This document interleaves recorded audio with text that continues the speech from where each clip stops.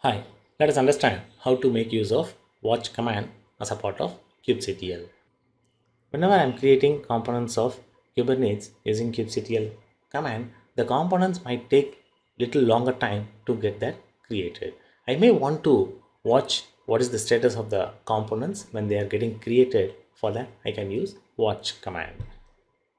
For demo purpose, I am going to use this particular file, that is multi-container-pod.yaml file. This will be creating two containers. I'm going to apply this particular file and use the watch command to check the status, how the containers are getting created.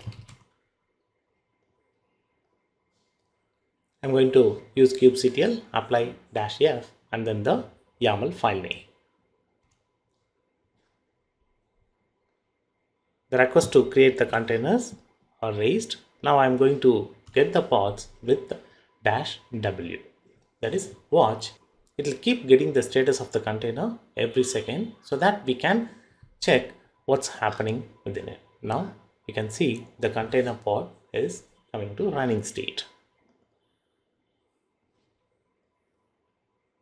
By this way, we can monitor whenever the number of components are more, and if I wanted to monitor the status, I can use the -w or watch command. To come out of the watch status, you can use Ctrl+C.